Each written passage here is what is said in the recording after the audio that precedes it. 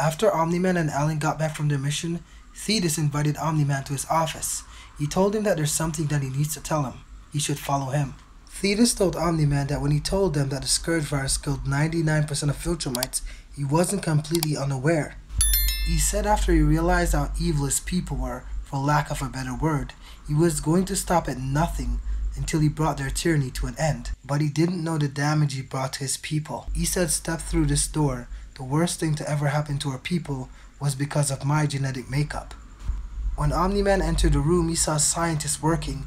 Then he realized that Thaedus was the one who used his Viltrumite DNA to create the Scourge virus that killed 99% of the Viltrumite population, only leaving 50 full-blooded Viltrumites left in the universe. 51 if you count Thaedus, because he wasn't counted. He was the one who almost wiped out his entire species, and now he created an even stronger version to get the job done.